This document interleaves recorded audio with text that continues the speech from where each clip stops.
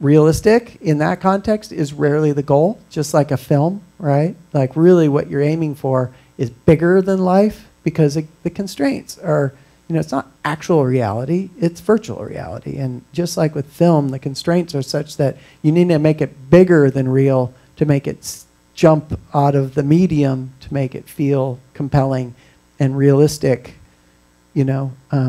to the person experiencing it, right? Like if you've ever watched a home video, you can tell pretty quickly, like, real doesn't cut it. And so, these are things that we all already know, right? There are a bunch of new constraints, and some of them are not the ones you would guess. The first thing that I noticed is when I put the goggles on, anything that I see that would normally make a sound really needs to make a sound, right? Like it's probably the number one thing I noticed is if you see something, and it doesn't actually make a sound, any sound, it's super, like, takes you out of the space. So the other thing, 3D sound, right, is the thing that everybody is yelling about. Like, there's a dozen new companies, many of them making great products, and everybody's asking and talking about 3D. In fact, I just saw a blog post yesterday, which was a really interesting thing about, 3D virtualized headphones and 3D sound, and kind of the comments and posts that followed it by our audio community was really interesting. How much confusion I think there is around 3D sound. But again, the thing is we've actually been here before, right? In fact, the A3D product that's up here, these guys were doing this, 15 years ago? No more, 20 years ago.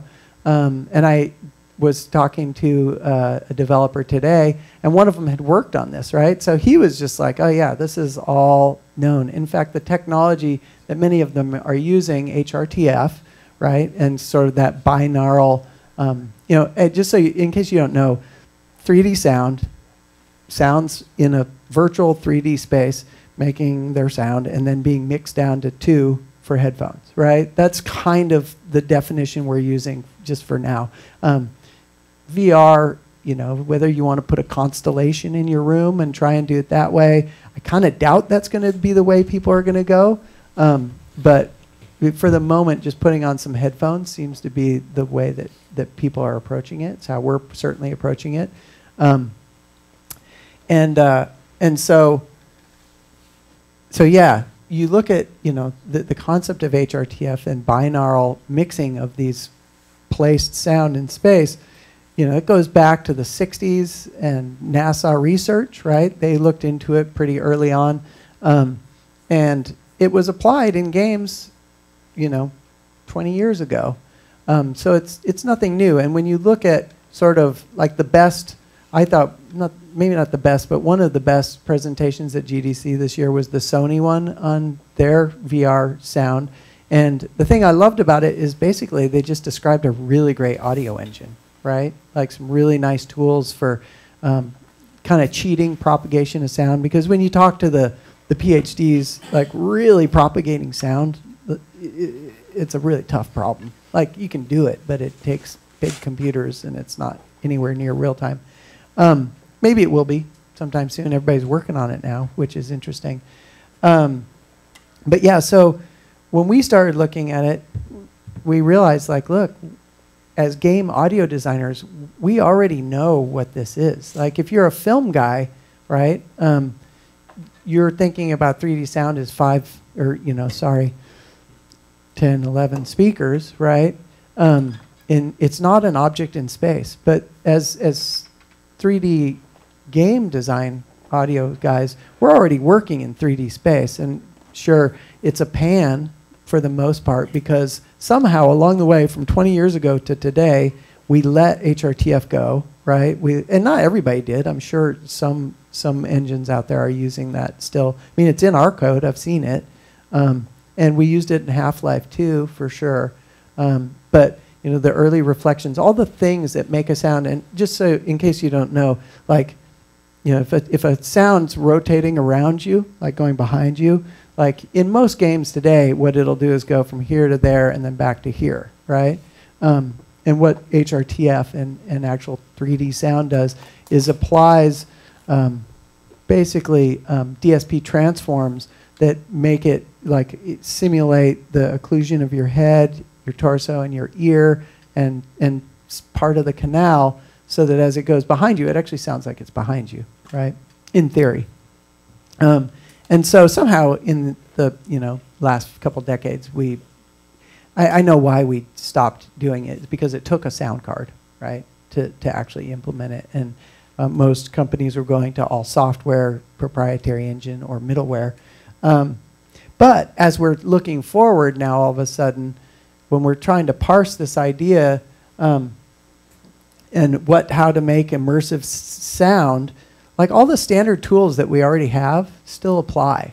Like, in fact, game audio people are probably the best poised to make this transition into the future, into this new art form and this big change that we're going through. Because we've been there. Film guys, like, if you're talking about Atmos and some of those systems, like, it's all new to them, right? And some of them are doing amazing work, don't get me wrong. And I think a lot of, again, looking back, like some of the choices they make will be perfectly apropos, right? Like non-realistic forms and whatnot. However, that idea that, this screen right is coming out of the speaker or whatever is not going to work, right? And I see that in all the demos we do. When you do a immersive 3D sound demo and they're using a film, it's super confusing as a game audio person, because I'm like, no, that sounds right there. Like, I know exactly where it is and where it should be, and the visual doesn't match. Whereas in VR, that won't be the case, because you can look anywhere, right?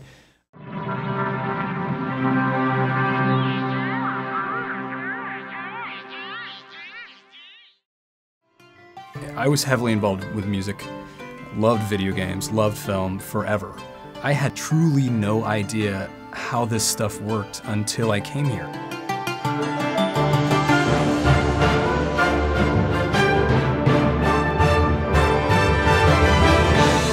Games are the next level beyond filmmaking. So if you can grasp the concepts of sound design, working with linear images, and composing to linear picture, you can then begin to evolve into the next level of integrating sound and music into a nonlinear environment. Every student basically picks a section of gameplay that they're going to completely redesign the sound for. In addition to designing the sound as a movie, we're also going to treat that as a virtual persistent environment that they need to create a full suite of sounds for that could be put into a game engine and actually turn that into a real live video game. Pyramind was actually super essential because it gave me a systematic view of audio production. Pyramind also really helped me with project management, music theory, middleware, music business has come up. Just about everything I took helped me at Double Fine. You're learning at Pyramind from the real guys that are doing the work in the industry. That's priceless. You're walking out with a portfolio piece that says, I have these skills, I understand how this business works, and I understand what employers and companies are looking for in this creative space.